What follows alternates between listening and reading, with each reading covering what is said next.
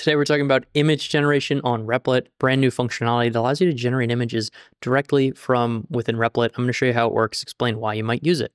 So in front of me, I have a plant identifier app that I built. It allows you to upload a photo. This is Monstera deliciosa, and we'll use Anthropic's JSON mode or structured outputs to populate the details of this plant based on the image interpretation of it. So you can see here, it recognizes the Monstera deliciosa. We get a description and some care tips. Now, why would I want to generate an image? Well, on the home page, you can click Learn More here. And I want to show people a preview of what they'll get. Maybe I want to add some login, etc. And I have a sample plant.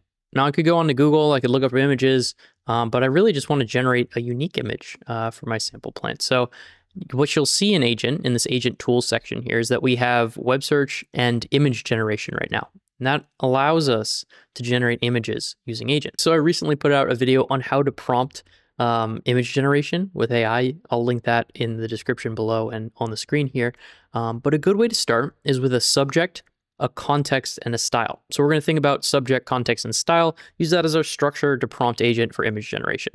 So we'll say something like, generate an image of a Monstera deliciosa, Swiss cheese plant. So this is our subject, right? What's the context? In a glazed white pot sitting on the floor of, sitting on a hardwood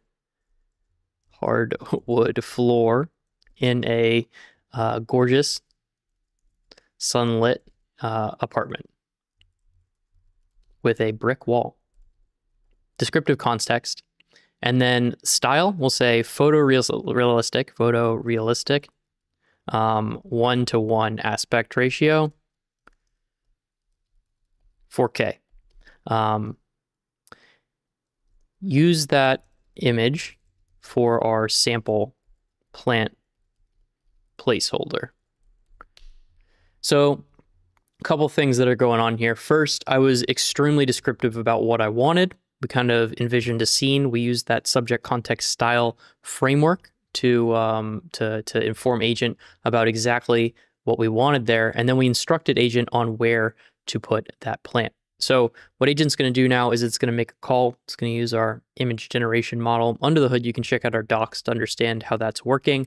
There'll be a link in the description for that as well. And then it'll generate the image, and it's actually going to put it where we need it on our app. So we don't even have to worry about that. So we can see here, Agent optimized its memory, replaced the placeholder image, and generated our image of Monstera deliciosa next to our brick accent wall and our hardwood floor with the sunlit lighting. And so it really is that combination of subject, context, and style that helps us get accurate image outputs. Again, check out my other video for a more in-depth tutorial, but this is how you can get started using image generation to start adding some really unique images to your applications and just making them feel totally yours.